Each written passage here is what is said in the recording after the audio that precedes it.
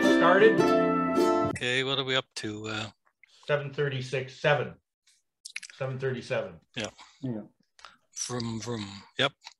Haven't had anybody in a few minutes, so. Okay, so maybe you can keep an eye on the people come on the waiting room. Okay, can someone check the chat as well? Who's going to check the chat? Chris usually does it, but he's going to be busy. Yeah, sorry. Maybe Nikolai, could you keep an eye on the chat? Okay, I'll start with an acknowledgement. We respectfully acknowledge the province of Newfoundland and Labrador, of which the city of St. John's is the capital city, as the ancestral homelands of the Beothuk. Today, these lands are home to a diverse population of Indigenous and other peoples. We would also like to acknowledge with respect the diverse histories and cultures of the Mi'kmaq, Inuit, and Southern Inuit of this province.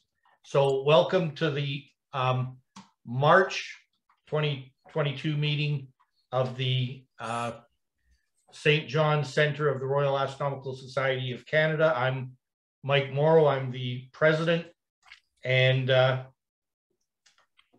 couple quick announcements. As some of you may have heard on the radio, Sunday was the anniversary of Herschel's discovery of Uranus. So after the meeting, if you want to raise a toast to William and his sister Carolyn, that would be appropriate. I noticed just before the meeting that they had just released, I guess, the first image from the Webb telescope. There's a star and some galaxies in the background, so that's pretty exciting. And Friday is going to be the maple sugar moon. So for those of you who have maple trees. So our talk tonight is going to be from Chris Stevenson about the galaxy's Fermi bubbles. He's going to tell us what that is, but in doing so, he's going to address the question, was the Milky Way once an active galactic, an AGN, an active galactic nucleus? There you go. There we are. Got it. Okay. Okay, and I think there are some visitors here, so welcome visitors. We're very happy to have you here. If you found your way here, you know that you can get the links by emailing info@stjohnsrsc.ca. We're happy to have you, whether you're members or not, but if you do want to become members or think about it, some of the things you get with your membership is a supportive community. Basically, some of the people that are on the call with us right now that are ready to help you learn about astronomy. You don't have to be an expert at all to join the center. You get access to a member chat group where it's very active, where people share their observations, talk about what's happening in the sky, share technical information.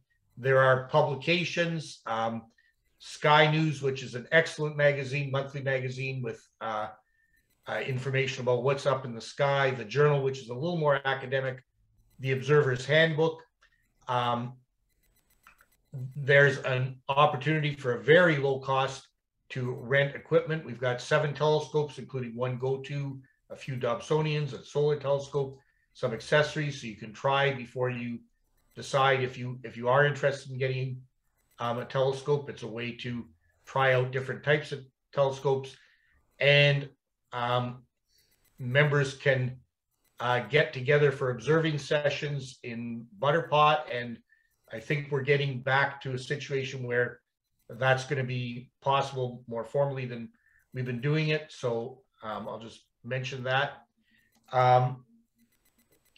And members should be getting a monthly bulletin, which I've put the last one, the front page of the last one here, and a weekly newsletter. If you're not getting those, let us know. There is some useful information in there.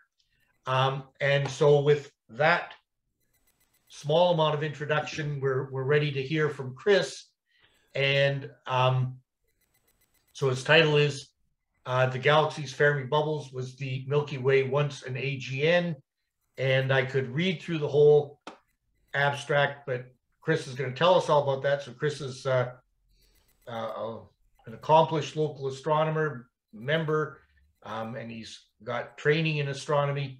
So I'll stop sharing and invite Chris to start sharing. Okay. And I'm looking forward to hearing the story about this. It's quite interesting. So yeah, thanks for inviting me to talk. I had two choices: spectroscopy, which I still can't get working, and Fermi bubbles. Mike wanted to hear about Fermi bubbles. I was more than happy to oblige. Lots of reading and coming up to speed on this, and it's pretty neat stuff. So, the galaxy's Fermi bubbles. Was the galaxy once an AGN? And AGN is short for active galactic nucleus. And so we'll get going. The Fermi comes from the name of the telescope, the satellite telescope, but it was launched under a different name, as these things often are. And in June of 2008, NASA launched its modern successor to the shuttle-era Compton Gamma Ray Observatory, and it was launched under the name GLAST, a very creative acronym for Gamma Ray Large Area Space Telescope. And there it is on a Delta rocket leaving Florida. They spent a couple of months shaking it out and doing tests, improving it, getting it working. And during this, it recorded a 95-hour first light exposure of the whole sky. Now, gamma ray telescopes typically look at large pieces of the sky because they can't form tremendously sharp images. I'll get to that in a second. But this was a vast improvement on previous gamma ray telescopes. The image is clear to see. It's dominated by diffuse gamma ray emission from the Milky Way's disk. We live in the disk, and of course when we look out in the night sky, what we see here, the orange, we don't see gamma rays, but we do see the Milky Way, and it cuts across the sky, and it's very nice, and so on. So here it is in gamma rays, and that's largely due to supernovae that go off of the disk throughout it, and the supernovae accelerate stuff, mostly hydrogen, i.e. protons, to very high speeds, close to the speed of light. And we call them cosmic rays when they're that energetic. These cosmic rays hit other hydrogen atoms in the interstellar medium, that's ISM, that forms particles called pions. The pions decay into muons. The muons decay into gamma rays. So that's where the gamma rays in the disk come from. Basically supernovae and pulsars and things. You can see here, Fermi also sees not only some pulsars in the disk, like the Crab Nebula here, the Crab pulsar, and something Geminga and Vela, but also some extraterrestrial sources. There's a blazar. That's an AGN itself, actually.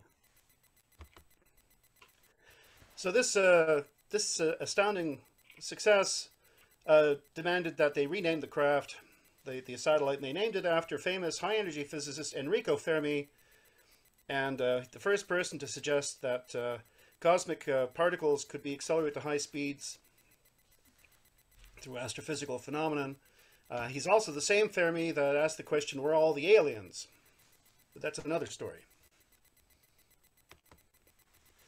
Why space telescopes? Well, the Earth's atmosphere is actually opaque to a lot of electromagnetic radiation. We take it for granted that we can look up and see the night sky, but if we had gamma ray vision, none of us are Superman. It's physically impossible anyway, but if we saw gamma rays, we wouldn't be able to see very far. Gamma rays are blocked by ozone in the atmosphere. This is the older Compton Gamma Ray Observatory that in the cartoon. We can see optical, we can see a little bit in the infrared. Most of it's blocked. So to see in the far infrared, we launch satellites as well. A large part of the radio is visible from the ground, so we can build really big dishes. Radio photons are very weak, so you need to build huge telescopes to see anything. But really, really long wavelength radio waves are blocked. I think some people are thinking of building things on the moon to see that. So it's good that gamma rays are blocked by the Earth's atmosphere, because that makes life possible down here on Earth. But it does mean that we need to launch our telescopes into space. So the cartoon of the the Fermi space satellite, the gamma ray satellite, nowhere on that do you see a traditional looking telescope. You see this box on the front end of it, and that doesn't look like a telescope to anybody really, even when you look inside it. So how does Fermi form images of gamma rays? Gamma rays are very energetic photons. They're the most energetic photons, and they sail. You think X-rays have penetrating power. Gamma rays will sail right through everything. So it's composed of two main parts, really. There are these towers. There are 16 of them, 4x4 array of towers, and each tower is made up of trays of silicon strip detectors, and they're spaced. And the idea here is, as a gamma ray passes through the stack, presumably at an angle, because it's coming from some direction, each layer times very precisely, I believe, when and where it goes through that layer, and altogether you can trace the direction of the gamma ray. And at the bottom there's a array of cesium iodide scintillation crystals, which forms what we call a calorimeter. Calorimeters measure energy. So the gamma rays dump some of their energy into the calorimeter, and makes a flash in the scintillator, and the brightness of the flash is proportional to the energy of the gamma rays. So this thing can determine both the energy of the gamma rays and the direction on the sky they come from. So it's kind of like an imaging spectrometer for the most energetic photons. It's pretty cool. And this thing basically just stares and sweeps the sky and accumulates signal for long times. And so the longer the better, to get a better signal to noise ratio. And anybody who takes long exposure photographs is familiar with that concept. By 2010, researchers are starting to think of looking at the more sensitive data, Fermi data, to look for things like, well, maybe, you know, dark matter particles annihilate. That was postulated, and the annihilation would presumably form gamma rays. So the distribution of dark matter was thought to be not very clumpy, sort of a general spherical haze or fog, maybe a little more dense towards the galactic center. That's sort of what you might expect to see in gamma rays if there's annihilations going on to form gamma rays. That's what they expected to see, sort of a fog of gamma rays. What they actually saw, when they very carefully subtracted off the disk's contribution, that diffuse Milky Way contribution, were a couple of sharp-edged bubbles extending 25,000 kilometers, or light years, kilometers, we wish, up and down from the center of the galaxy. This is that image. They named these bubbles, obviously, Fermi bubbles, after the spacecraft that discovered them. And I have a little video here. It's only about a minute long. I've only got one other video, so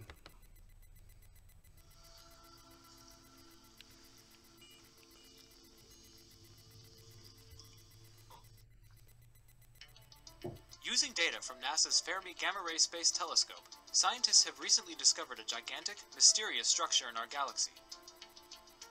This never-before-seen feature looks like a pair of bubbles extending above and below our galaxy's center. These enormous gamma-ray emitting lobes aren't immediately visible in the Fermi all-sky map. However, by processing the data, a group of scientists was able to bring these unexpected structures into sharp relief.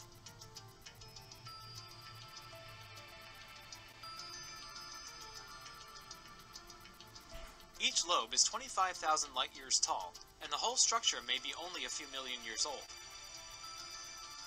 Within the bubbles, extremely energetic electrons are interacting with lower energy light to create gamma rays, but right now, no one knows the source of these electrons. Are the bubbles remnants of a massive burst of star formation? Leftovers from an eruption by the supermassive black hole at our galaxy's center? Or did these forces work in tandem to produce them? Scientists aren't sure yet, but the more they learn about this amazing structure, the better we'll understand the Milky Way.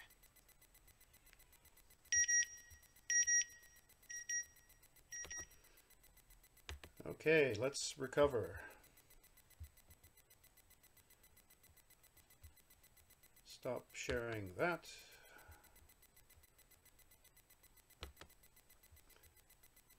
Start sharing that.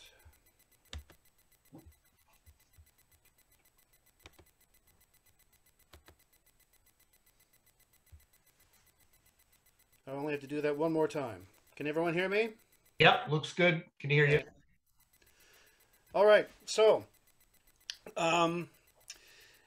yeah, so again, Fermi data includes both directionality, where the photons are coming from, and also their energy. So you have a spectrum, and you can integrate over the bubbles and get a spectrum, gamma ray spectrum of the bubbles, and the gamma ray spectrum of the diffuse light, diffuse gamma rays from the disk, and so on. And it turns out the bubbles glow with a harder gamma ray spectrum than is coming from the disk. So it's different. So the previous video alluded to the mechanism, inverse Compton scattering. That made it easier to subtract. And this is a very busy graph. The blue is the bubble spectrum, and basically the red curve, the dotted red curve, you can take, for example, as the diffuse. So another video I found has a much simpler, kinder, gentler version of that graphic, and I recommend you look at this clip, but it's 15 minutes long, and I'm not going to start it. It's NASA PBS, and it's a nice sum up of this talk, parts of this talk. So if in the recording you might want to track it down, or you can just Google was the Milky Way a quasar? PBS NASA. No, I did not steal the title from that clip. So inverse Compton scattering, if you have a field of relativistic electrons, electrons with lots of energy moving close to the speed of light, in an ambient photon field, some of those photons will collide with the electron and basically carry off some of the electron's energy. So a low energy photon becomes a high energy photon, X-rays, gamma rays, and corresponding the electron slows down because it's just lost energy. So this is where the gamma rays come from in inverse Compton scattering. But what, as the video says, what created the relativistic electrons? And the candidates, again, a starburst somewhere near the nucleus of the galaxy, because these bubbles are coming from the center of the galaxy, or the galaxy is an AGN, and the black hole in AGN is actively feeding. There's what AGNs produce there. So let's just review a bit here.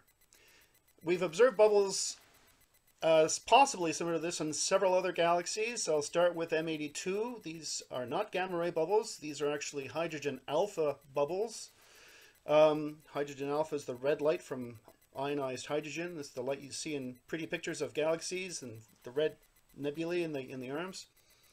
Here you have two outflows of hydrogen, high velocity outflows in hydrogen, but that's hydrogen. That's a visible light photo, and it's thought caused by an outburst of star formation near the center due to a nearby pass from much larger M81, M82 pair on the sky, a popular target for a lot of us.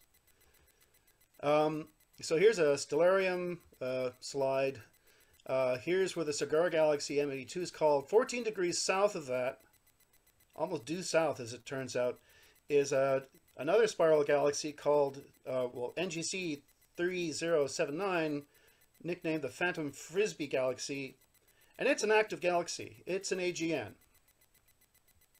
It's actually not that. It's surprisingly bright too. It's magnitude 10.9, so it's photography fodder if anyone wants to take a picture of it. Hubble took some pictures of it up close and detailed, and it saw bubbles as well. So you can see, again, though, because this is Hubble, this is visible light.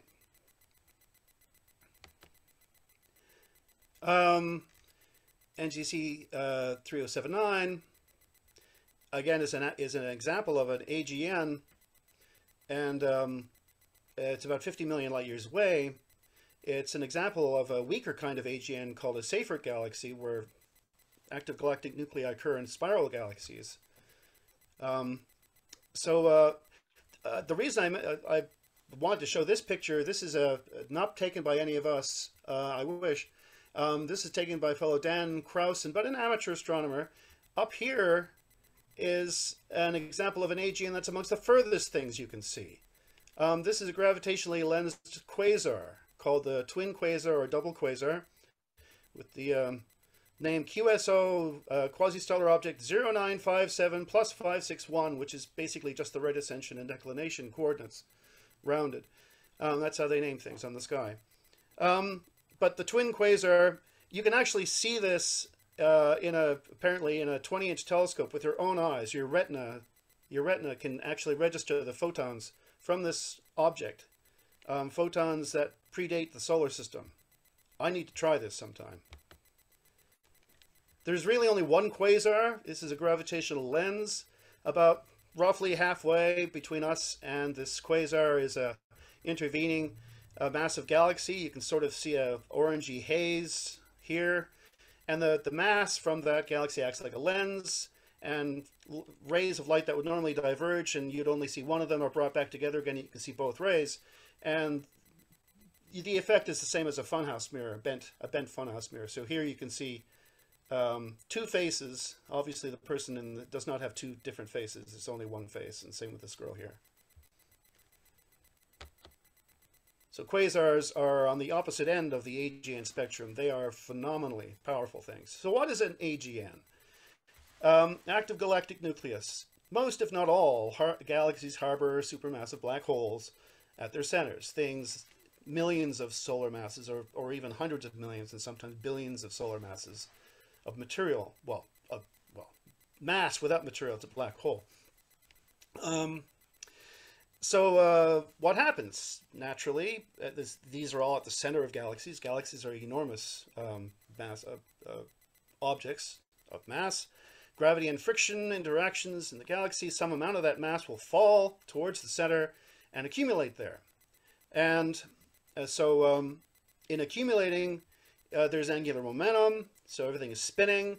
So it spins the accumulation into sort of a disk and a ring around it. The ring is sort of warm. The disk friction heats up the disk, an accretion disk, to phenomenally high temperatures. So there's a lot of light pressure going on in here, and that sort of holds everything up in the inner parts. It's very, very hot, but some amount of matter still seeps into the center, and where there's a supermassive black hole. In getting near the black hole, it gets very, very hot indeed. There are very intense magnetic fields. They're still trying to work out exactly how these things work. So some amount of the material gets caught up and shot off as jets up and down out of the along the rotational axis of the system, and these jets can extend off for hundreds of thousands of light years in larger AGN, way outside of this. This is a very minuscule region of this galaxy. The size of a black hole, if you will, is about 3 kilometers. The radius is about 3 kilometers times its mass in suns. So something that was 100 million solar masses, which you'd think would be enormous, would be 600 million kilometers across, which sounds like a lot, but it's, much smaller than our solar system. That's, what, Jupiter's orbit or something similar to that? So this is a really, really tiny region in space. What we see of an AGN depends on how we look at it. So, and also on the mass. For larger black holes, if we look at it straight down the jet, we see a very bright jet and almost nothing of the rest of the galaxy. We see a blazar. We see a quasar if we're looking more or less down the maw of the beast. If we're looking more or less towards one side, we're looking through the material of the torus around the black hole. We don't really see so much of the light, but we do see lots of radio in all these cases. So these are radio loud AGN. And then for the quieter examples, radio quieter examples, these are found in spirals. Seyfert galaxies are sort of the gentler version of AGNs. The Milky Way was probably a Seyfert galaxy. On and off is a Seyfert galaxy. So some real-world examples of this. Again, NGC 3079 is a spiral galaxy with a supermassive black hole in its center. It's a Seyfert galaxy. There are some nearby monsters. Again, these things are radio bright, and they go with names like Centaurus A. This is Centaurus A. That simply means it's the brightest radio source in the constellation Centaurus, back before they could resolve things. when they were cataloging. Virgo A, I think, is M87. It's the brightest thing in Virgo. And again, these are all AGNs. They have these huge radio lobes where the jets plow into the intergalactic medium and slow down and produce synchrotron radiation. And that makes them visible in the X-ray, something called Bremsstrahlung, when everything slows down. Of course, there's an optical galaxy there with stars as well. So, oops. Sorry. So the model holds up well. The Atacama Large Millimeter Array, or ALMA, in Chile, Las Campanas, or the Atacama Desert, sorry, observed the torus, the gas torus itself, actually, in 2018, I think it was, in the Seyfert Galaxy M77. And here is its observation. It's shown as green. Of course, it's millimeter wave radiation from molecules. In this case, the molecule is hydrogen cyanide, so don't go breathing it. The other form, what's the other molecule? HCO, I think it is. Plus, it's an ion. So if we zoom into that, there's the supermassive black hole around which this is spinning. The black hole, the material immediately around the black hole is spinning very fast. And you can see Doppler shifting. Part of the disk is rotating towards us. That's diagrammed here as blue. Part's rotating away from us. And that's diagrammed here as red. Red shift, blue shift. So it's nice to actually see this. The model seems to be borne out in reality. So getting back to the Milky Way. The Milky Way itself is also radio bright if you look right in the center. And using the naming nomenclature, well, Sagittarius A. If you look in the direction of Sagittarius, which is looking towards the center of our galaxy, there's a bright source there. Here's a very large array image taken in the 1990s, maybe, of the center of our galaxy. Most of these blobby ring-shaped things are supernovae remnants. This is the plane of the galaxy here. There are some interesting towers and thread-like arches and things, but then there's this really bright blob in the middle. That's Sagittarius A. If you look even closer to Sagittarius A, the blob, say in X-rays, the Chandra X-ray telescope took this image some time ago now. There's a bright point source, Sagittarius A star, where a lot of emission is coming from. A lot of these other points are pulsars and probably very, very hot stars that are luminous in X-rays. Because there seems to be, most galaxies have black holes in their center. This makes sense that there would be a black hole here. We understand black holes to be the engines of AGN, so maybe this is where the Milky Ways is. It's all, it was all very theoretical for a while, but then in the last decade or so, it was actually proven.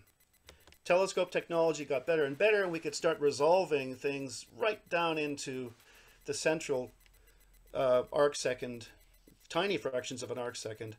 If we look at the center of the galaxy at 2.2 microns in the infrared to see through the dust, use adaptive optics so we can sharpen up the stellar images, we can monitor the motions of a bunch of stars, fast motions, orbiting something very, very massive. Andrea Ghez and her group at UCLA, the Galactic Center Group, and also Reinhard Genzel at ESO's VLT, the Very Large Telescope. As Genzel is a member of the Max Planck Institute for Extraterrestrial Physics. Both teams imaged stars going around something, Sagittarius A star, for years. Star S02 has become somewhat famous because it's actually been followed all the way around, a complete orbit around whatever it is orbiting. It has a period of 16.17 years. It's been monitored for 2 decades, since 1995, so by now over 2 decades. So there's just nothing else in the theoretical analog that this could be other than a black hole. And here's the other movie clip I want to show you. A very recent clip. This is from just this past Christmas. from the ESO group. And so having learned my lesson the first time, I'm going to show this now in just a second. Because we know the distance to the center of the galaxy, we know the angular sizes of all of this stuff, the angular size of the orbits, and we can, of course, we time it, we know the period. It's elementary physics to calculate the mass of what the star is orbiting, given the assumption that it's much, much, much more massive than the star. You know, Kepler's laws will do it. And we know the mass is just over 4 million solar masses. So that's our black hole. Now I'm going to show this video by stopping the share and changing it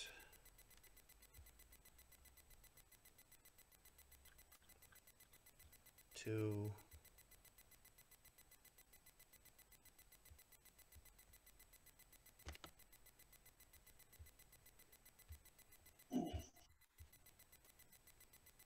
that.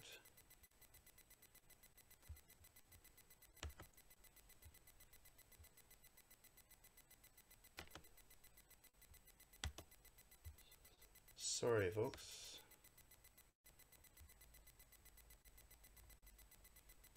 Well, maybe I'll try and play it again. I'm getting rattled here.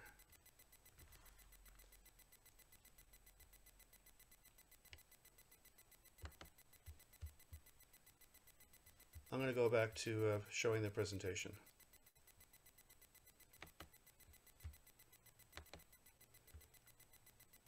We back in the presentation? Are we back in the presentation? Yes, you are. Okay. Anyway, basically you see these things moving around.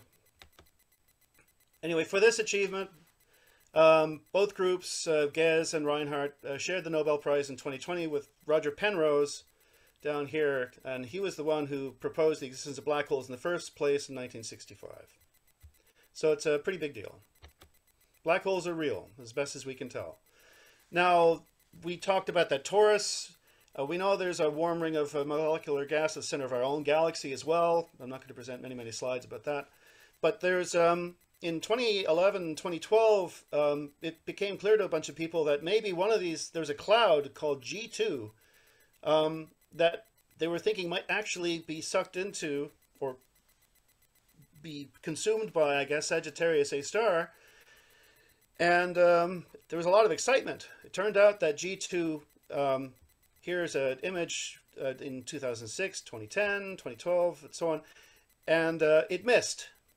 It actually didn't get consumed, so it survived a very close passage, but it slowed down, and that gave them some information about the density of the material about 1,000 event horizon radii out. So the event horizon for our black hole is 4 million times 3 kilometers, so 12 million kilometers away, well within the orbit of Mercury. This is going to, it's had energy taken from it, slowed down, so this is expected now to swoop back and try again, but this time it won't survive and it'll fall into the black hole. So we're looking at this cloud falling into the black hole sometime in the 2150s. So that's a given. That's going to happen. Gez's group also recorded some flare-ups in Sagittarius A star. You can see activity.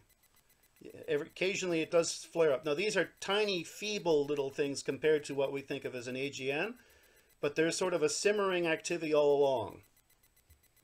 But did A star ever have a feast, a banquet, and produce jets and all that good stuff, AGN stuff? Again, back to our Fermi bubbles. Here's a cartoon showing the extent of them, 50,000 light years from top to bottom. And there were X-ray emissions detected before the bubbles were discovered. The X-ray telescope ROSAT saw what were concluded to be ionization cusps or cones, not complete bubbles, just the bright parts, the lower parts. So that was a known feature at the time of discovery as well.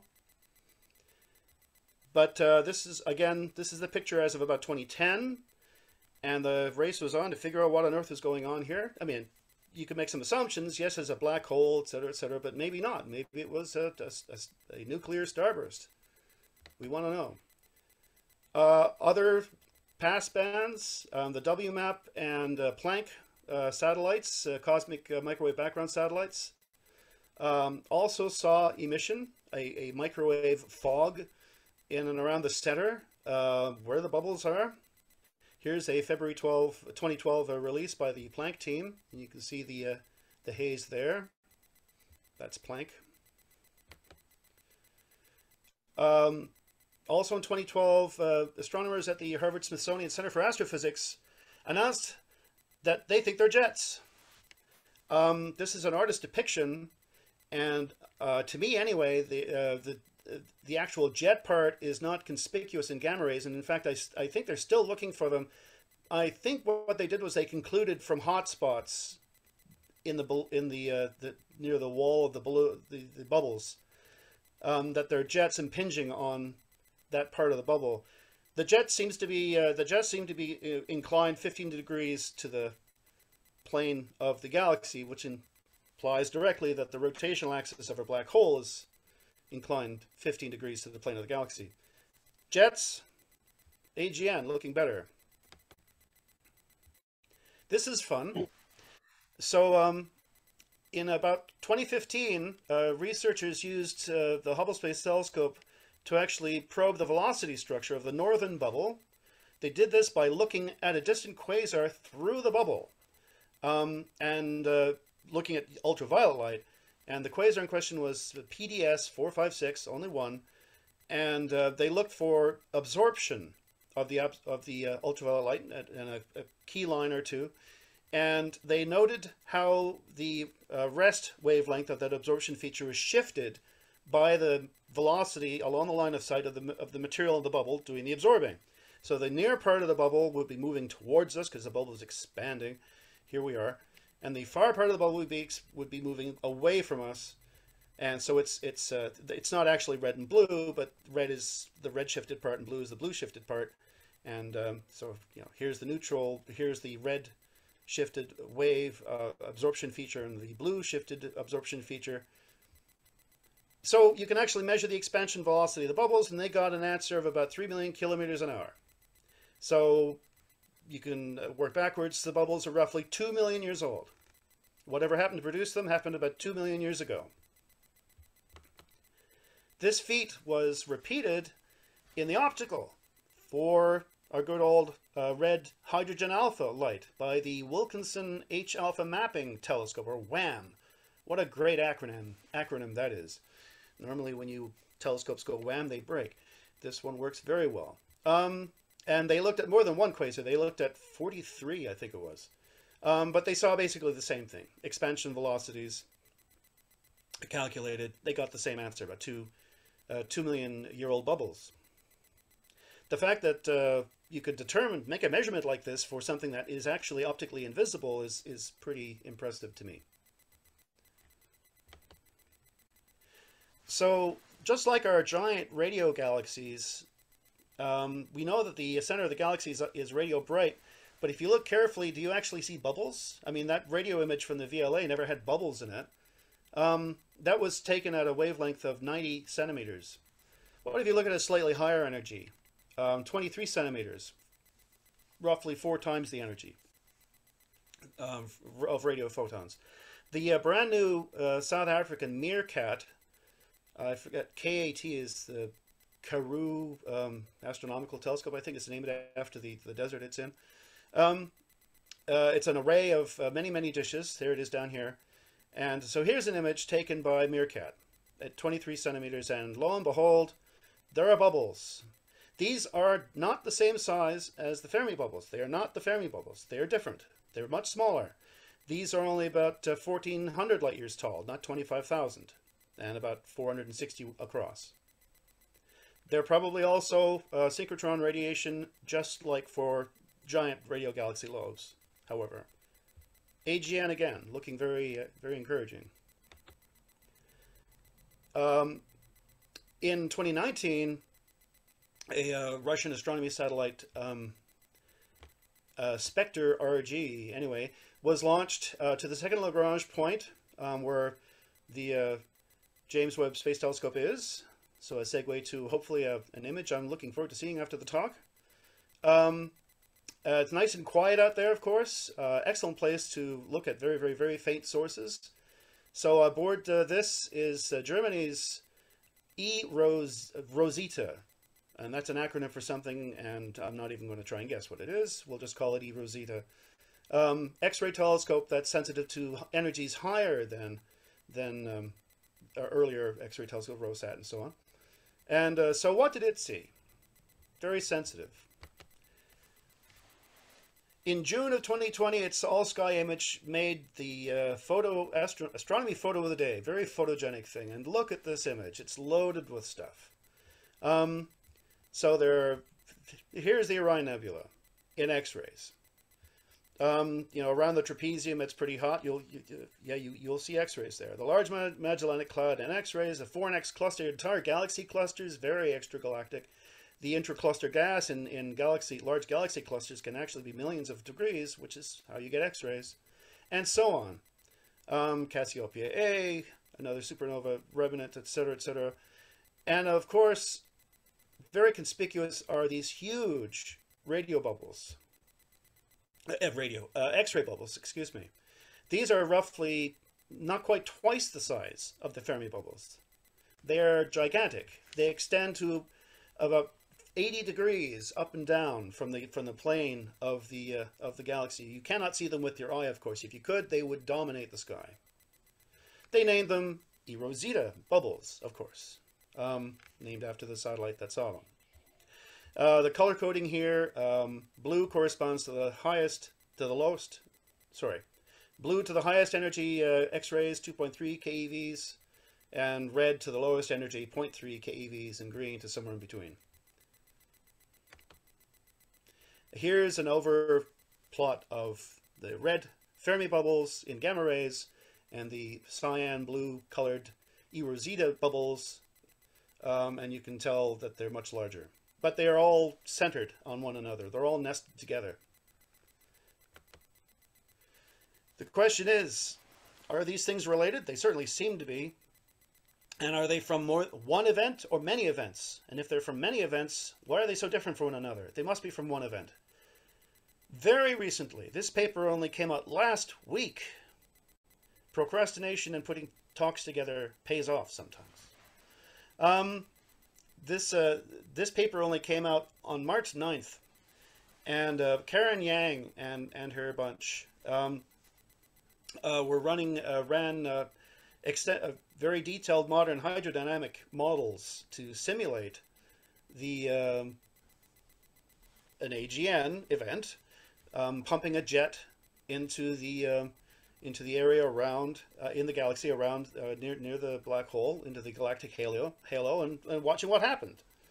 And they managed to do it with a single event. They twiddled the parameters, and they determined that about 2.6 million years ago, if you pumped about 1,000 to 10,000 solar masses of material into the jets, the relativistic matter interacted with the galactic halo. You got your inverse Compton scattering producing the gamma rays. I'll just go to the next slide. You generated as this material is plowing into the halo. It's doing so supersonically, so you get shocks, and those shocks ripple out through, compressing as they go, and the compression front is extremely hot, millions of kelvins, and that emits your X-rays. That's where the Rosita bubbles come from. And again, the mechanism, Bremsstrahlung, or braking radiation in German. The microwave fog closer to the center is possibly, again, these electrons, fast electrons spiraling around. There's strong magnetic fields in the center around the black hole.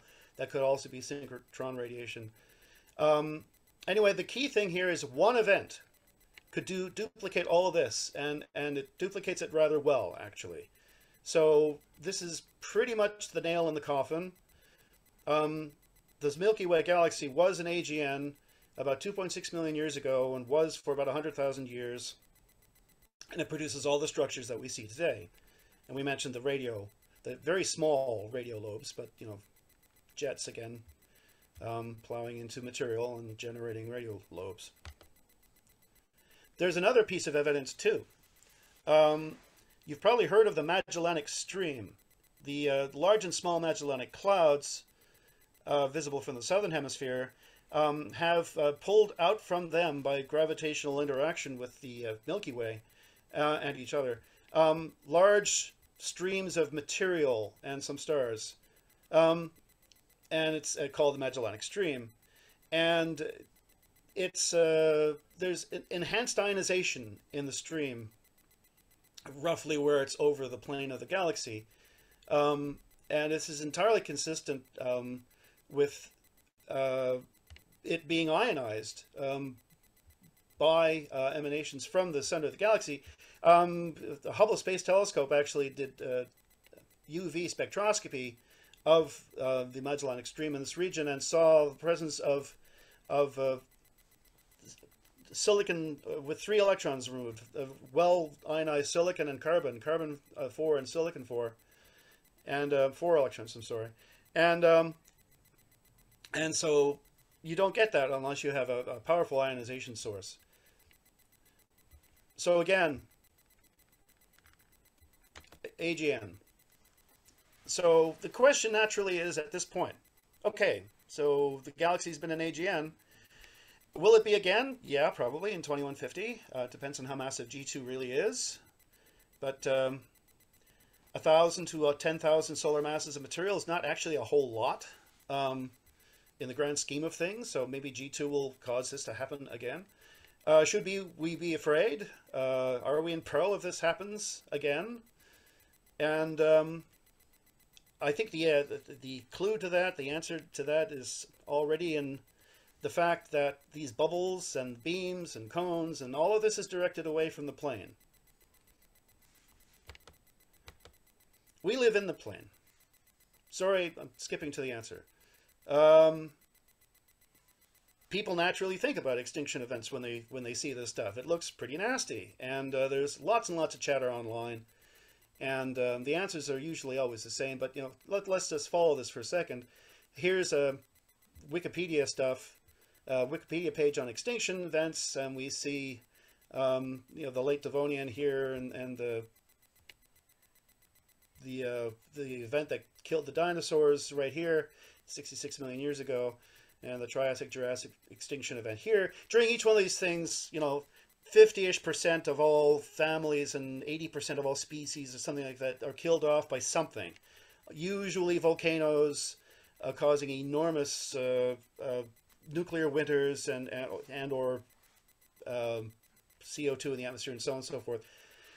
There's one, no majors at 2 million years ago, only 2 million years ago, but there is a minor one listed in Wikipedia called the Pliocene-Pleistocene boundary extinction. And if Phil was there, he might ask the question and talk a bit more about this, because Wikipedia doesn't know anything about it. Somebody thinks it's possibly due to a supernova, which turns out to be much more likely than AGN activity. So the answer is simply, only a couple of slides left. The answer pretty quickly is, yeah, we really have nothing to worry about. We're in the disk. The material of the disk focuses these bubbles up and away from the disk. Of course, the bubbles are formed by jets, which are themselves symmetrically formed by the central black hole. It's not a spherical distribution of stuff. It is already aligned roughly to perpendicular to the galactic disk by the fact that the black hole is spinning so much, and the jets go along the axis, the spin axis. It's away from the disk. It's not towards us. We're safe. We're 8.1 kiloparsecs, or 26,500 light years away from the center, where all the activity is happening, and the activity is happening in a region that's only a couple of hundred light years across, if that.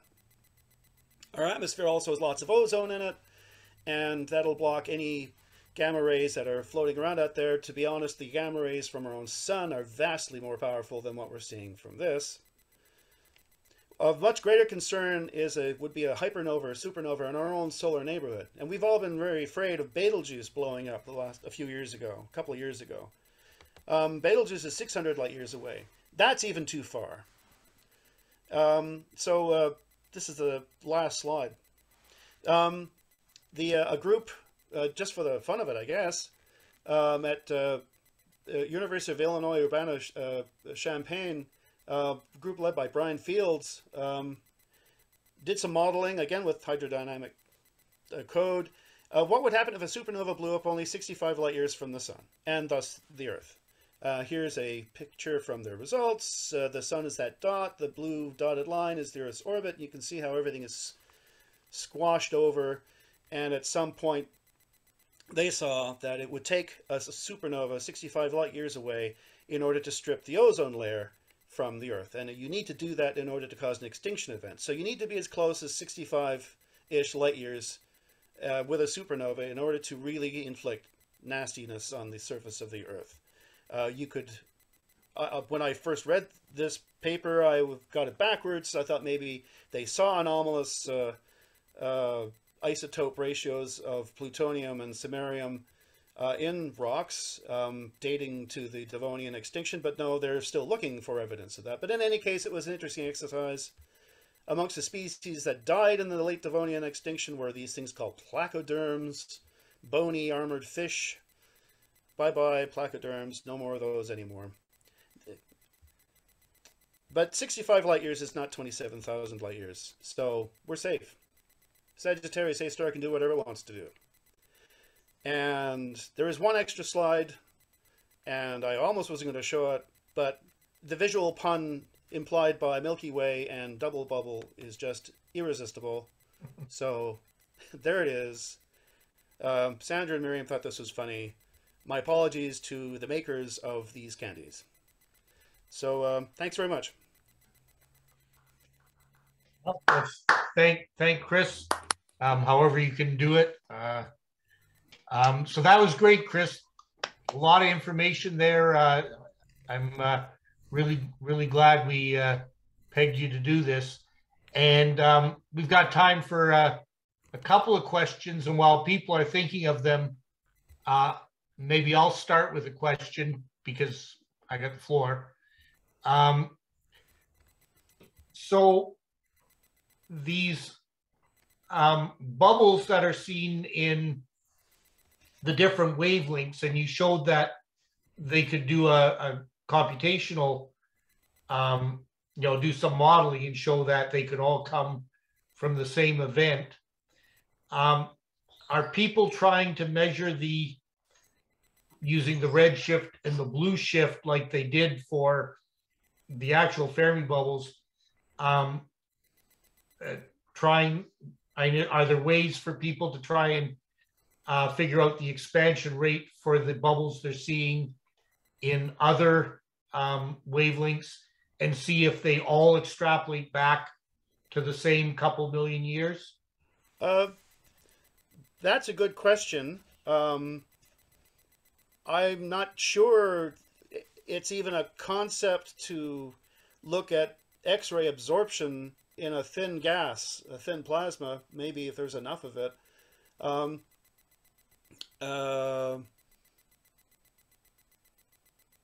So I'm not really sure. I am, of course, by no means an expert. I just read the papers and try and make sense of it. But that would be an interesting thing to try. I'm not sure how you go about it for X-ray because that's strictly an emission thing. Yeah. And presumably microwave as well. Yeah, even doing it for one of the wavelengths would be interesting. And we've got a couple other questions here. Yep.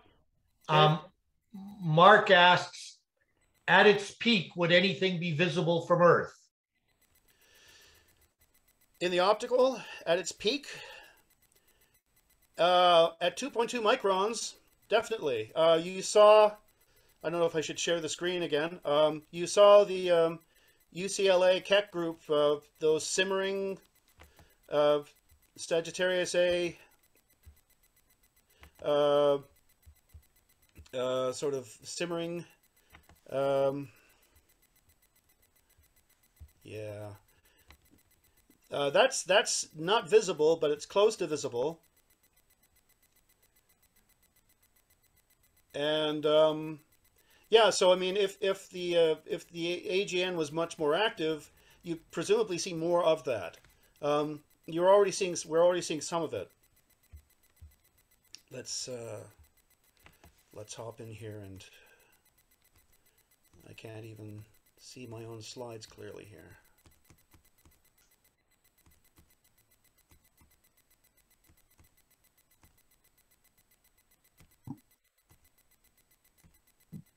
There we go. So yeah. Okay, yeah. This GIF will play, and you can actually see Sagittarius A star in this 2.2 micron image. So yeah, if it was more active, you would see it 2.2 microns. Probably not in the visible, because there's so much dust in the way. This region is more or less obscured by dust in the optical, which is about half a micron wavelength. So this is 4 times the wavelength that we're looking through here. You might see something. You might see a little bit. Okay, got another question. Yep. Or a comment. This is from John. Not sure which John, but I can guess. Just a comment. If this was an AGN event that happened 2.6 million years ago, then it could be visible now or just now to somebody watching from Andromeda, from the Andromeda galaxy, which is sort of interesting. Yes. And Robert asked, do they have an estimate of the mass of Sagittarius A? And I think you... A star. Sorry. Typing didn't work proper. My question was for the mass of the cloud in orbit of Sagittarius A. So this is the one that's going to get sucked in. I can look that up. It's of the order of tens or hundreds of thousands of solar masses. These things are. It's not a pinpoint. Okay. I don't think it's millions.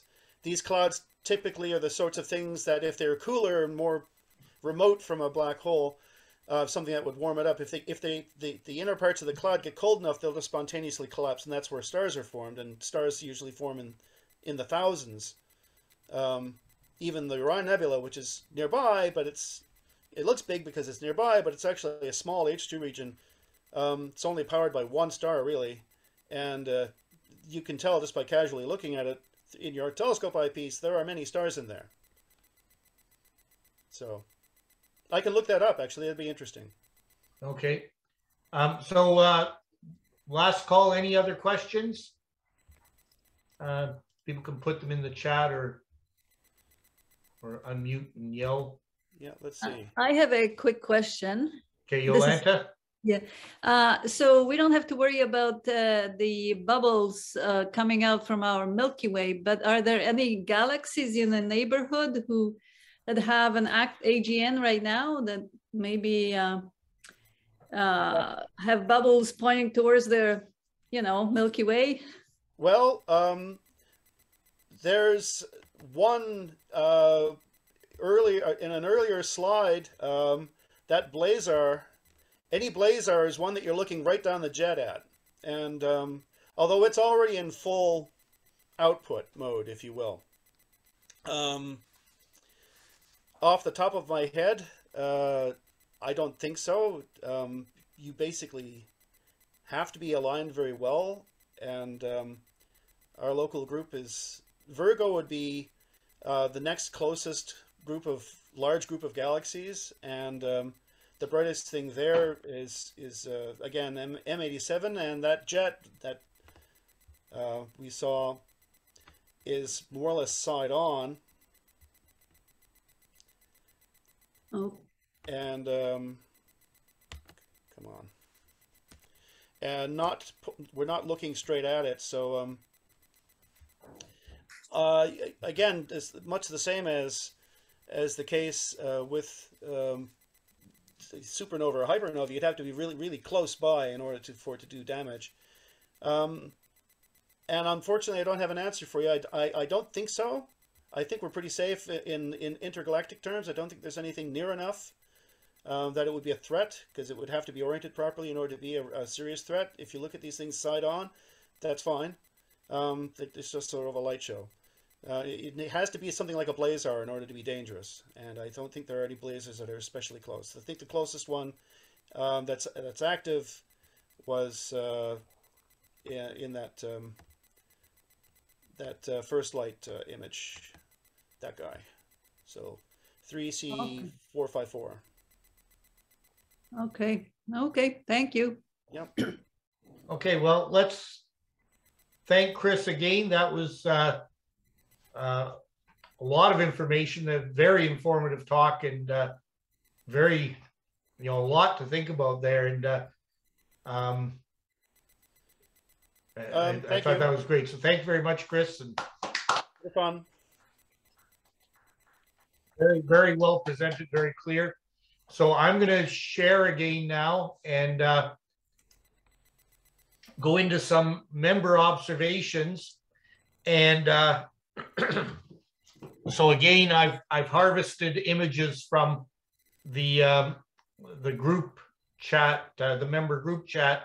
But if anybody wants to jump in with some visual observations, just let me know somewhere along the line.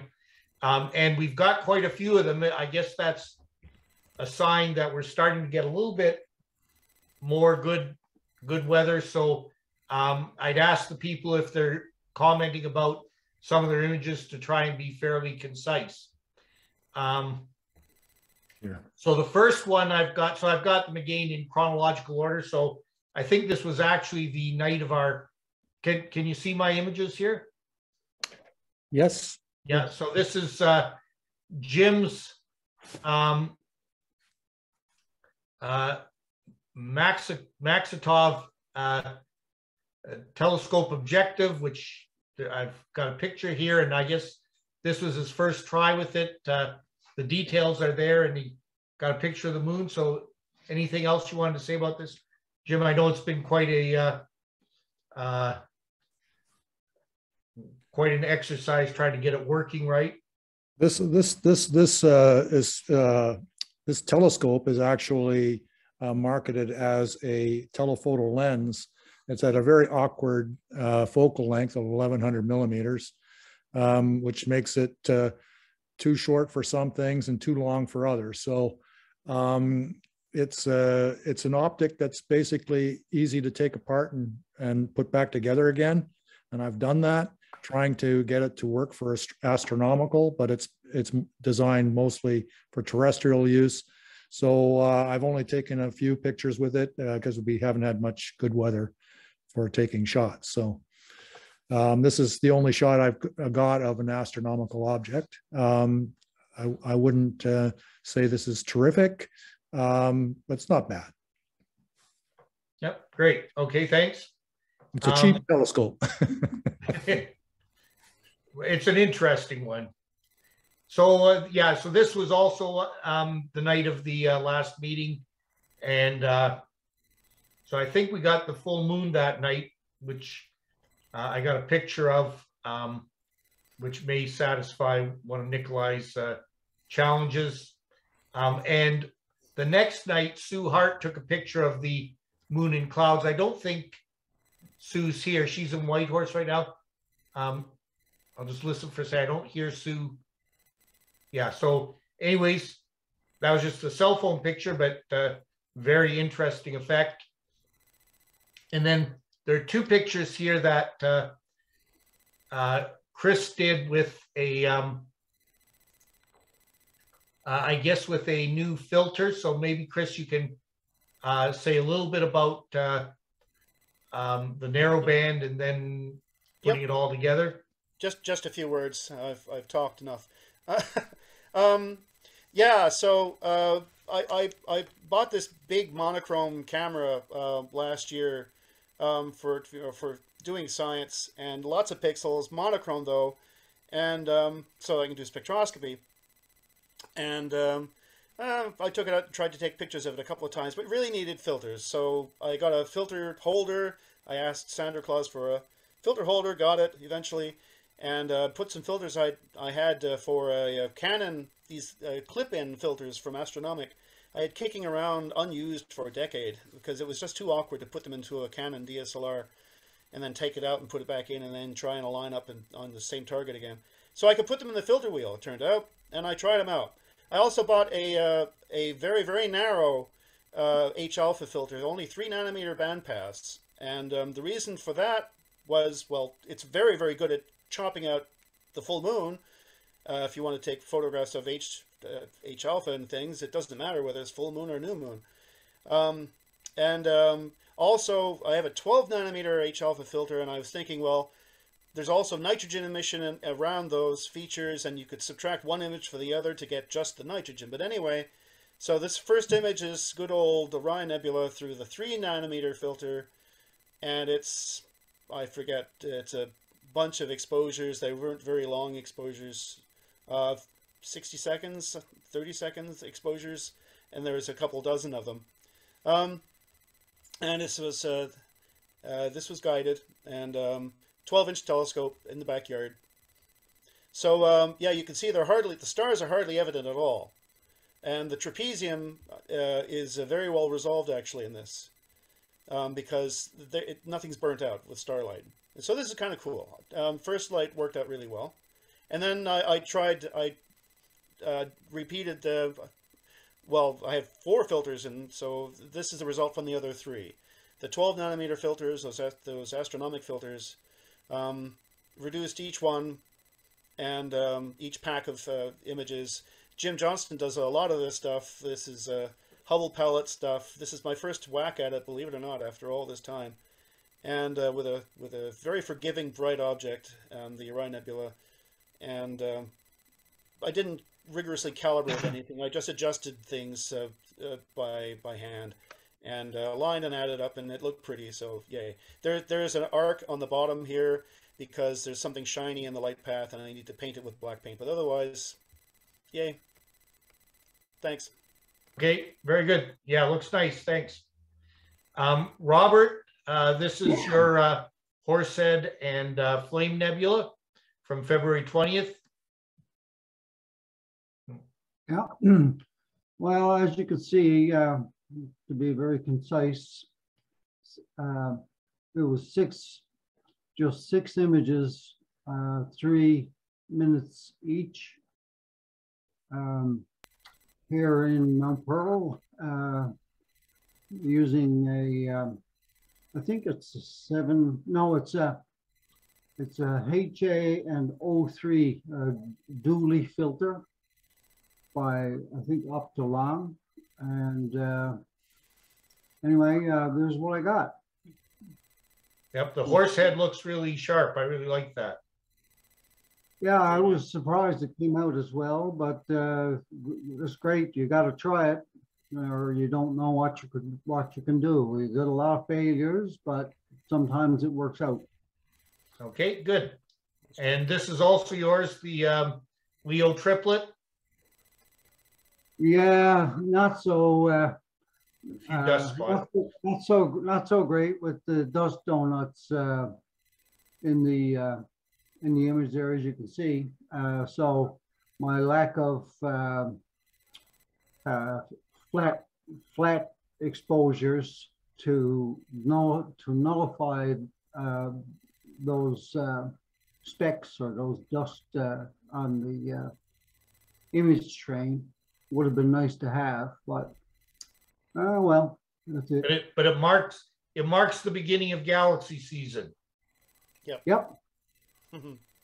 Okay, and John, you want to unmute and tell us? So John is just getting started with astrophotography. He's got a camera. He's not tracking yet, and but he's started with the Orion Nebula. And why don't you tell us a bit about what you got here? Yeah, so I think that's my 3rd time out at the Orion Nebula. Down in the right corner there there's a tree actually just blowing back and forth. I just figured I'd give it a shot anyways, because I wanted to try out the new exposure time from my previous term at it. And then I guess the green type of color then washed over the whole thing in the tree, trying to bring out all the colors. Yep. Well, it's a good start, and that's what you have to do is start. You can certainly see that the nebula is there. So congratulations on your first nebula, and I'm sure you'll progress pretty quickly as you work along. So that's a good start. Hey, that's great. Welcome to the club. It's a rabbit hole. Thank you. Yes. Okay, and we got a bunch of things from Bernard. So is Bernard? I think Bernard's there. Yep. There he is. So we got the Markarian chain, and the details are there. Anything you want to point out about this one? There's a few galaxies in there. We'll wait for everybody to count them. That'll take the rest of the night. I took that with my, I guess, wide field telescope, sharp star I have, 61 millimeter, 275 millimeter focal length. So Yep. mounted on top of the Meade telescope that I have, the Helix 200. And what does it say? 3-minute exposures and darks, but I never had any flats for this one, so I didn't have a flat panel for that one there. But yeah, it's turned out pretty good. First time ever trying that one. Okay, I'll point out to people who haven't seen Bernard's work before. He's where are you, Bernard? You're out in central. Yeah, near Lewisport. Near Lewisport, and he's got an observatory and some good stuff. So let's see. The next one is also the Leo triplet, and so similar setup, I guess. Yes, it is on this one. Yes. Okay, yep, very nice. These are amazingly flat for no flat field corrections. I envy you your skies, Bernard.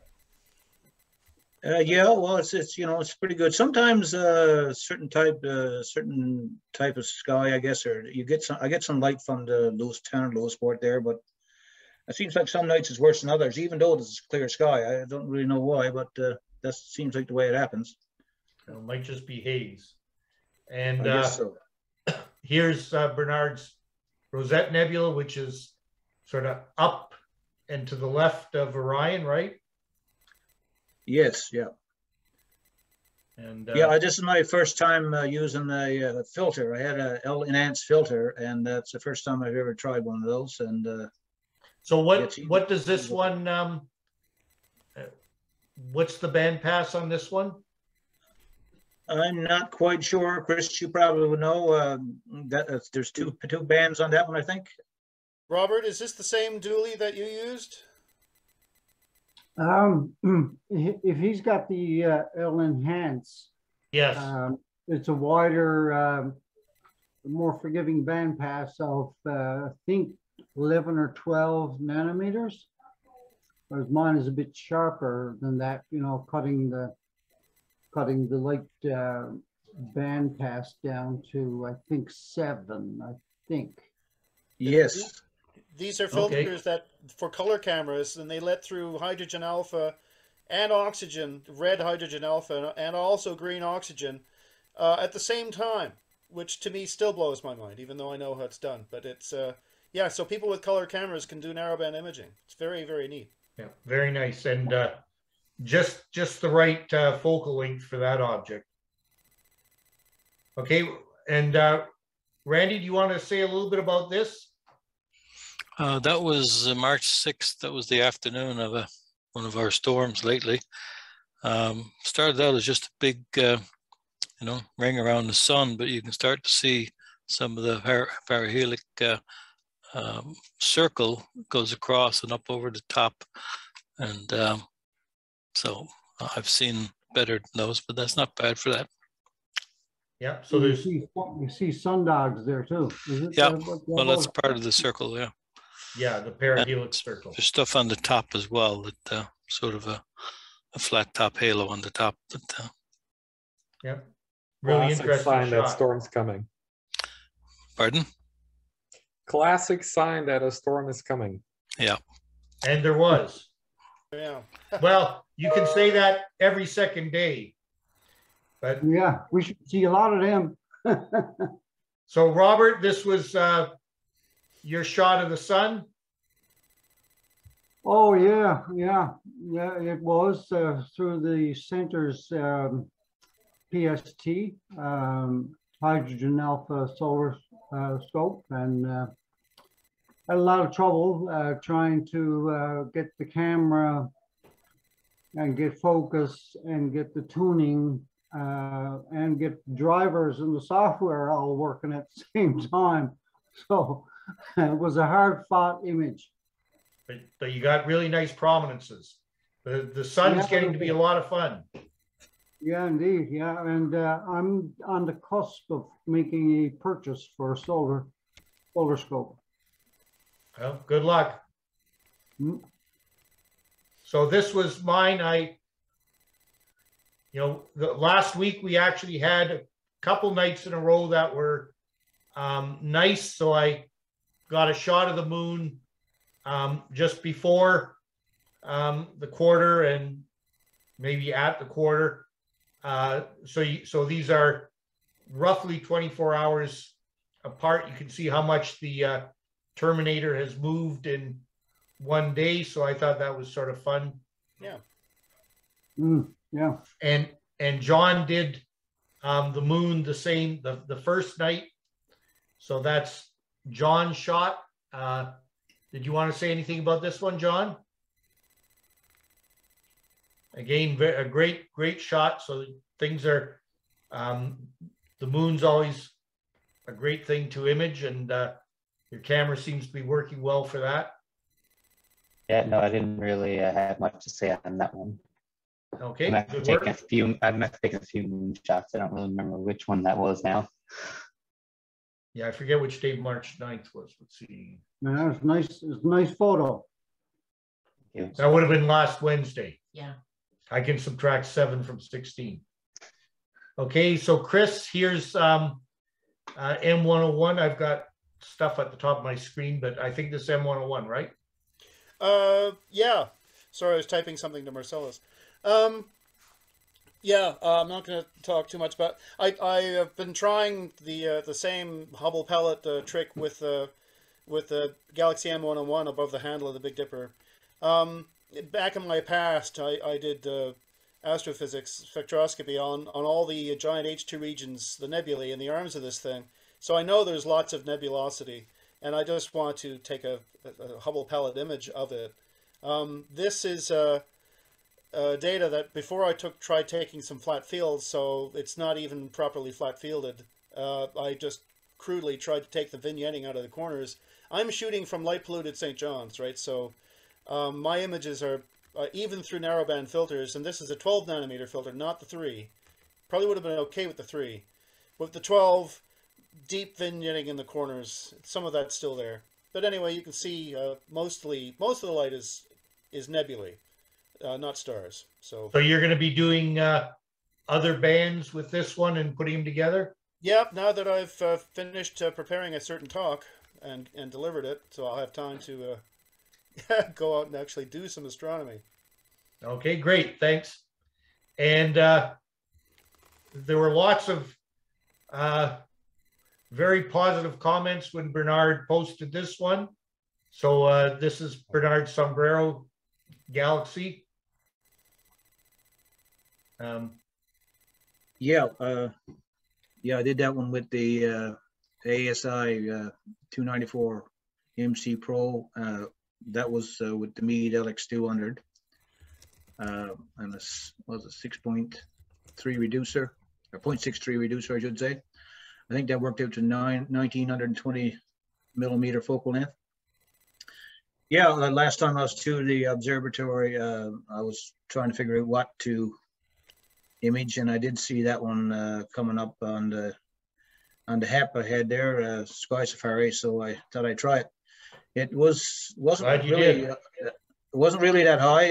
It's still a bit low, but I think it worked out good. Now the image was a nice bit bigger than that, and I cropped it down a fair bit. And yeah, it's a pretty small object. Yeah, and I made the stars smaller, so fair bit of processing. And sometimes I wonder how much processing is really you're supposed to do, but that's what turned out. So anyway, it looks good. Okay, good, very nice. Bernard, I'd like to say that when you get a chance, see if you can use the same equipment for NGC 4565, which is like a needle, and it's up around Virgo. So after midnight, perhaps, or a little earlier as the spring progresses. You get it a bit earlier in the night sky, but I'd love to see you do that one with the LX200. Okay, so that's 45 NGC 4565. Yeah. 4565. Okay, I'll check that out next time. Yeah. Thanks. And this is M51, just below the handle of the Big Dipper. Beautiful. Wow. Yeah, that one turned out pretty good as well. Did a fair bit of processing on it with Pix Insight, which I'm starting to learn. But again, sometimes I wonder, is it too much or what? Because I'm just getting new to this. But you can go overboard with it sometimes. But I think this is tasteful. Yeah, you've really brought out all the tidal stuff, all the haze of stars that have been pulled out of the interacting galaxy. That's amazing, actually. Yeah, beautiful. Nice job. Okay, yep, thanks guys. And this is Jim's M101. Yeah, this is taken with an ordinary camera setup running. Basically, it's a modified Sony camera and a telephoto 500mm telephoto lens dating back to the 1980s, with a teleconverter to extend the focal length. So with galaxies, you need to get as much reach as you can. This isn't in the class of the Schmidt-Cassegrains that we've been seeing from Bernard, but this is basically a process I've been following for the last few years to automate capture of these images. So this has been, this was actually 100 3-minute exposures. So it's a total of 5 hours exposure, and it was all run while I was sleeping happily in my bed. So it was an automated procedure, and it's something I've been working on for a while now, and it seemed to work really well on this particular evening. So it was actually very cold, and once I got the things started, I was able to do things from my kitchen table. So, so yeah, a lot of work went into getting to this point. Now we just need some more clear skies, and there's lots of background galaxies that are also available here. You can see in this particular, there's that there's a sort of flying sausage shaped, and then there's several irregular galaxies scattered throughout the field of view. So we're looking out of the plane of our galaxy and towards the darkness of intergalactic space. Yep, beginning of galaxy season. That's right. Okay, here's another one from Robert, M42.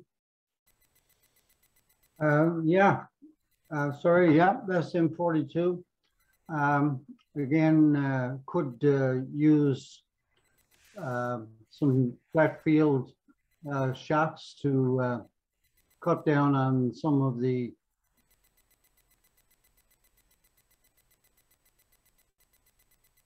Yep. Okay. Oh, okay. And Leo triplet, I guess the same night. Again, you're seem to be less trouble with the dust bunnies in this one. And Jim took a shot with the his lunt, and there's a sunspot there, but I guess it was a bit of a challenge tuning it up. So I guess you're learning how to do this one. Yeah, I wasn't expecting to. I got blindsided by this one. That's okay. That's yeah. So I'll answer Robert's question. He says, why is this such a bright red? And that is because the lunt has an H alpha, a very, very, very extremely narrow H alpha filter. So so yeah, it cuts out most of the light, and so we're just basically imaging the emissions from H alpha in this particular picture. Okay. So thanks everybody for your pictures, and now I'll invite Nikolai to jump in, and I'll stop sharing. So Nikolai, you there? Yes, I am. Okay, take it away. Sure. And before I do that, let me talk for a minute about something that's not on the agenda, but it is pertinent. And since I'm the observing director, it's definitely pertinent for tonight. And that's something that some members keep asking me about, especially Robert, and that's how to look at a satellite image and interpret that. And since everyone knows that the forecast is calling for clear night tonight, I thought I would show you the satellite. Can you see this? Yeah. Okay.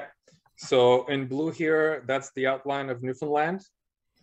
So the reason I think it's important to look at the satellite and not just at the forecast is that ultimately what you see on the satellite overrides anything that you see on the forecast.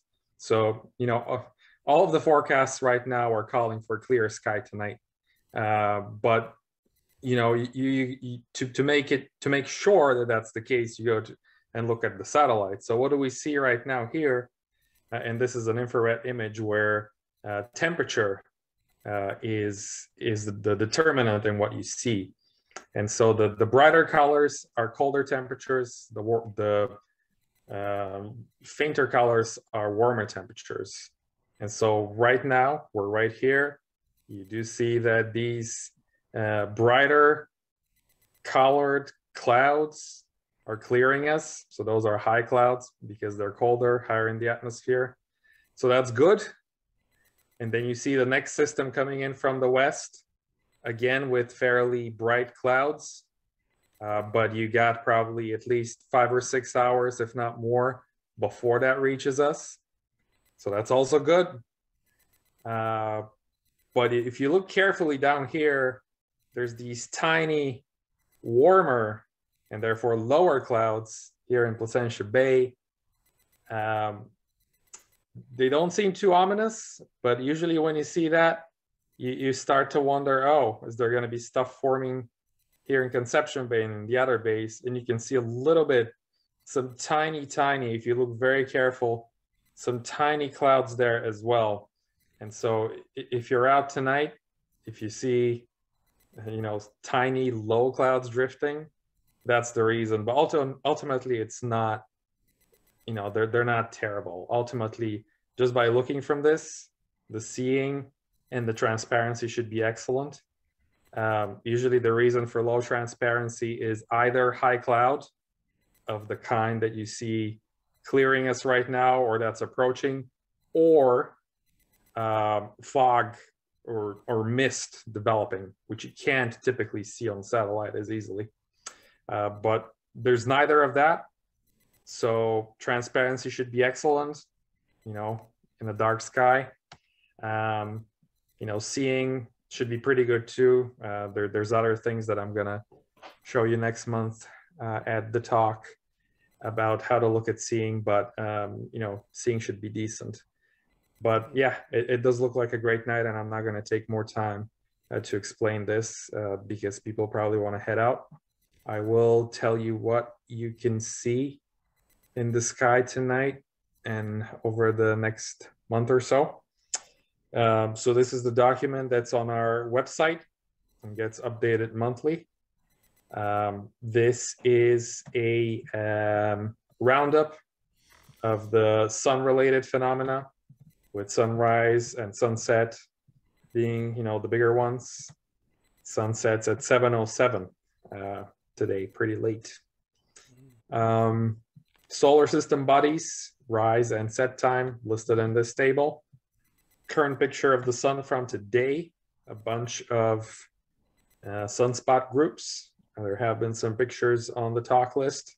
I think the latest one I saw was showing this group pretty well, except it was inverted, so I think it was around here. But the sun continues to be pretty active. In terms of planets, Mercury is the only evening planet, but it does not do that until more like mid to late April, when it actually reaches its best apparition for the year. So this will be the best time of the whole year to see Mercury, but currently it's not visible. And then quite a bit going on in the morning with the 4 of these planets eventually joining together for a nice show. Venus rises 1 to 2 hours before the sun, very similar to Mars. So they're very close together over the next little while. Saturn is a little bit behind those two, maybe half an hour after Venus and Mars. And then Jupiter is even farther, still kind of somewhat hidden in the sun's glare, but it does reemerge from that solar conjunction in early April, joining the gathering of these 4 planets. And on April 18th, if you want to mark that date, those 4 planets will be located in a fairly perfect line, almost nearly perfectly spaced apart. So it should be very, very nice picture, and that will occur 45 minutes before sunrise in the east-southeast. Okay, comets, nothing going on right now that's worth talking about. Asteroids, 5 brightest asteroids, and supernovae, the brightest one being magnitude 15, which is not very bright at all. Meteor showers, the next one is on April 22nd, the Lyrid. Deep sky objects, here are the best ones for this time of year. We said it's galaxy season, so M66, that's one of the Leo triplets. Prime targets this time of year. And for the observing challenge this month, I have a very topical one with today's talk. It's an AGN, and specifically, it's a quasar. Okay, so the challenge is to see quasar 2 or 3C273. So that one is fairly well known. It's located at a staggering distance of 2.5 billion light years away. So the fact that it's visible, this makes it the most distant object in the sky that's visible to amateurs, which is a great thing to put on your list. If you want to see the most distant thing that you can see with your equipment, that's it. The magnitude is 12.9, which means that in a dark sky, it should be visible with a telescope as small as 6 inches, although I would recommend 8 inches or higher. And the reason why such a distant object is visible is that it's exceptionally bright. 4 million, is this a trillion? 4 million I think trillion. I think trillion. 4 trillion times the sun, okay? It's from the picture that Chris showed earlier, that first picture in the presentation with the blazar. I would imagine this one is much farther out and much brighter, but it's not a blazar because the jets are not intersecting our field of view. It's just a quasar. But of course, with how far it is, you're not going to see those things, and they're not visible in the visible spectrum. You'll just see a point. It will look like a star. So if you want to complete this challenge, you'll need a star map to make sure that you're looking at the right thing. And Nikolai, what part of the sky is it in? Yeah, I'm about to show the thank the you. map. So it's in Virgo, and very well placed this time of year. This is the best time of year to see it. It forms almost a perfect equilateral triangle with Gamma and Eta stars in Virgo. So you just go up from those two stars. That's right here. So it would be great if if someone could try to take a picture of that and compare it with a star map to confirm. I think that would be fabulous. I would call this challenge kind of medium difficulty. I have seen this myself visually with my 8-inch telescope. It's not necessarily a difficult target. Just need a dark sky, and you just need to know where to look.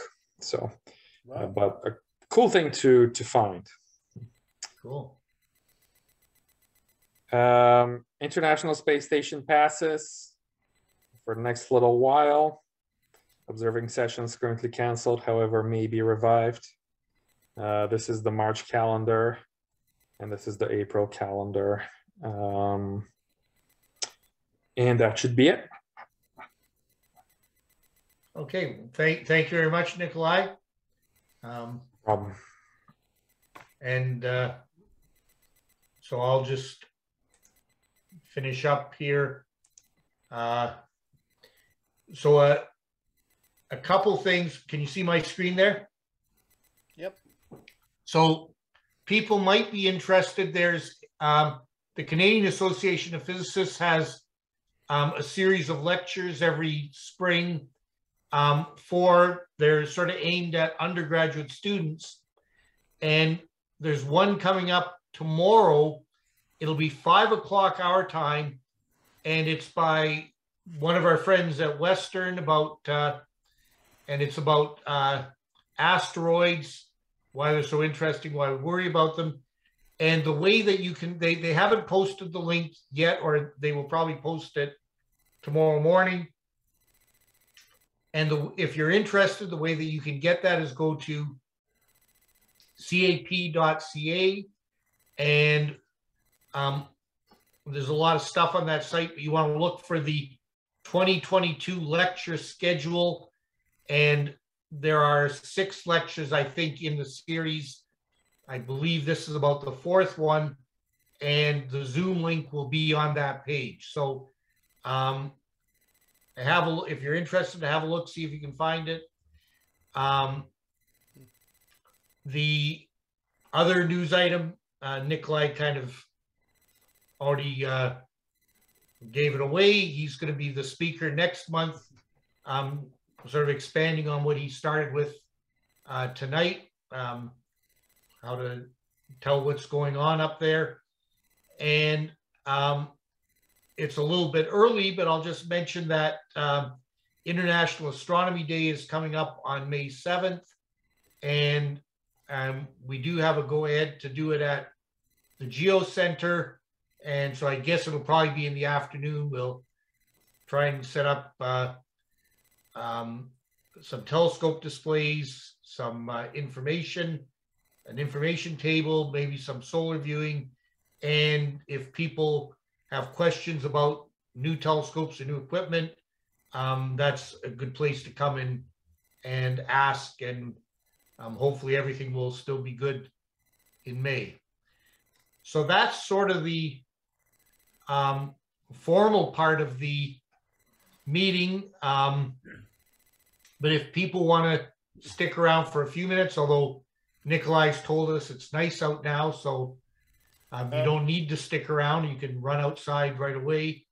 But if people had, if there's some visitors that had questions about their equipment or anything else, a few of us can stick around for a few minutes and answer questions. Are there any other things that anyone would like to talk about? Mike, you mentioned the Webb telescope image? Yes.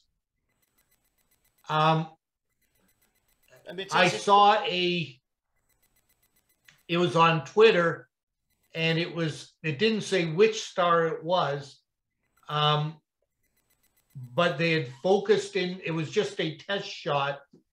And so it was centered on a star. You could see diffraction spikes, and you could see a galaxy in the background. Okay. So it was one star and some other objects in the background, but I guess it's meant to indicate that they're now getting very close to being focused. But I saw it on Twitter. I guess it must be somewhere. Probably if you went to the Webb telescope page, it would be there. But oh, okay. I was just wondering if you had it queued up to view. They've been pulling those 18 mirrors into alignment over the last month or so, and yeah, cool. I'll have to have so it's let me just have a quick look and see if it's anywhere near the top of my oh, Peggy writes in the chat window, the new image centers on star 2 mass J1755 4042 plus 65 51 27.7, so that's 17 hours 55 minutes right ascension, and plus 65 degrees 51 minutes declination. So it's up in the northern sky. And I can't. Okay, well, thanks for picking that out. Thanks, Peggy. Yeah, I'm not finding it in my Twitter feed. I just saw it before the meeting, so. I put those numbers in Starry Night on my laptop here, but it didn't show anything like where it was. It didn't. It said it wasn't there or whatever. Randy was just showing us the image. You want to do that again, Randy?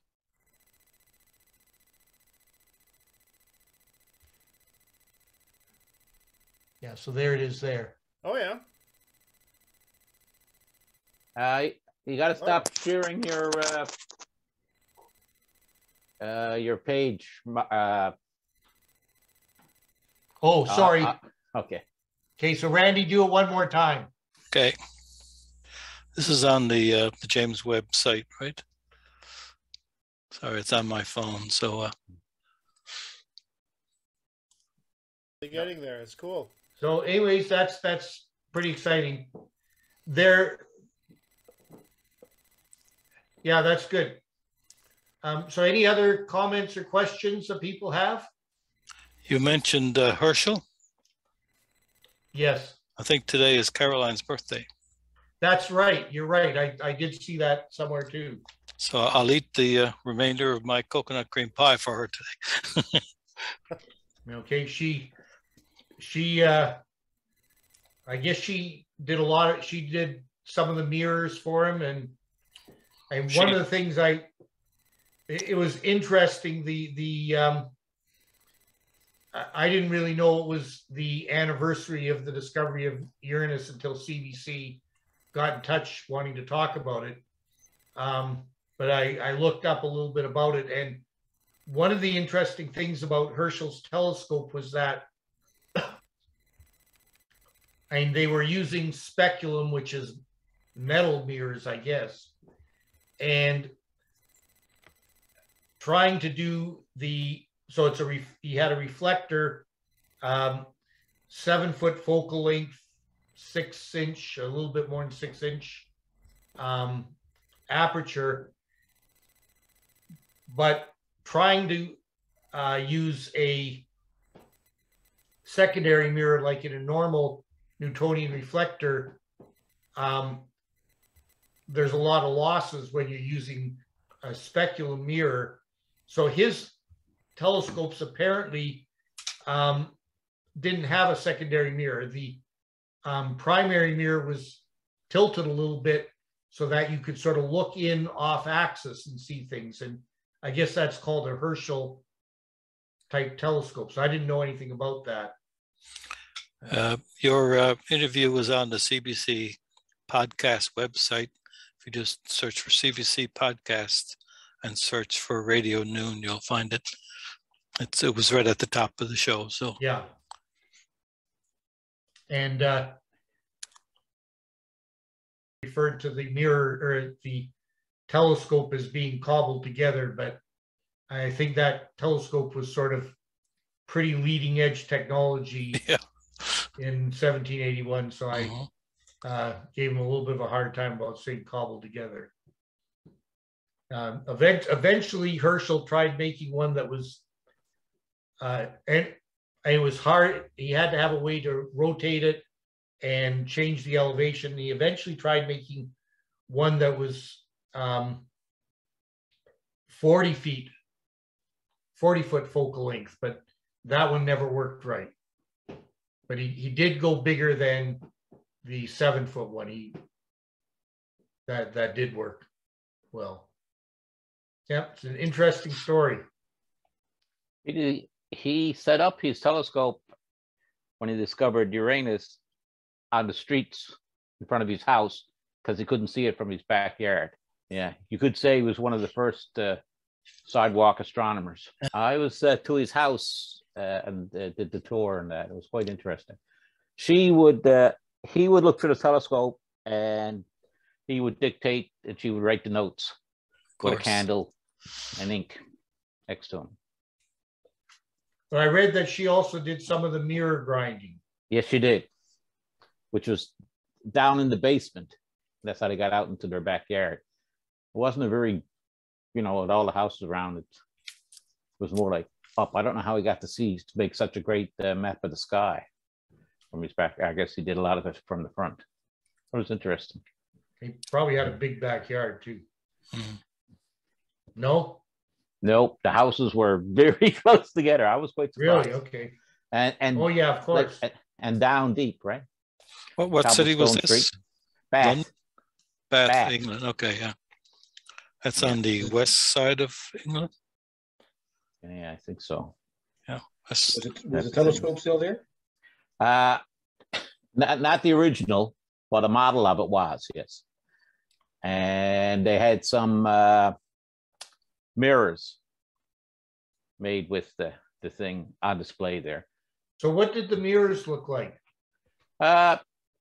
They just looked like pieces of glass. Some were metal, actually, I thought. Yeah, I was wondering about the metal ones, how reflective and it was just were. a coating on it, and that coating seemed to be. But yeah, it's if you ever get into Bath, take the tour. It's quite interesting. It's over near Stonehenge, isn't it? Yeah, that's why I went. Okay. Did they get into any trouble with, because if they were casting metal, sometimes, back in the old days, Mad Hatters, casting metal, you get fumes that are not good for you. And I suspect speculum is some sort of alloy of metals, some of which are not very nice. Yeah, I think speculum has mercury in it. So yeah, I was going to say that. Did they run into any trouble? Because he had quite a long life, right? I have an answer for Peggy, who asked where in the sky we look to see where the Webb telescope. It's very close to the Cat's Eye Nebula in Draco. I just looked it up in Stellarium. Oh, interesting. Interesting. Yep. So yeah, I'm not planning on working with speculum metal anytime soon. Okay. Anyways, if there's no other questions, we can maybe call it a night and people can get out and look at Nikolai's sky. Yes. Either that or sleep. I was up until 2 in the morning last night. Paddy's Day tomorrow, isn't it? Yeah, yes. So Sheila's brush is Sunday, I think. Is it this time? That Sunday storm keeps changing. Now it's rain and snow. Oh dear. And the wind has gone up a bit, I think, right, Nikolai? Doesn't look too bad. Nah, it's 75K and 10 centimeters of snow. We can handle that. Yes. Boy, that was something the weekend. Oh man. Yeah, it broke off my solar panel that Yep. kept my light for about 10 years. I Wow. had a solar panel and a light. The Yeah. light's still there, but the solar panel hit the car. Broke it off. Ouch. Yeah. Thanks, we have a guys. friend- I was Oh, just going to sorry, say thanks, it's Keith. Okay, Keith. Chris, that's a great presentation. Really enjoyed it, and Oh, thanks. got a tremendous amount of information there. So, yeah, thanks, guys. Good night. Bye. Good night, Keith. Thank See you. Good night, everybody. Gone. Okay, good night. Okay. Cheers. Jump. Here we all go. Hmm. I'm stopping. Okay.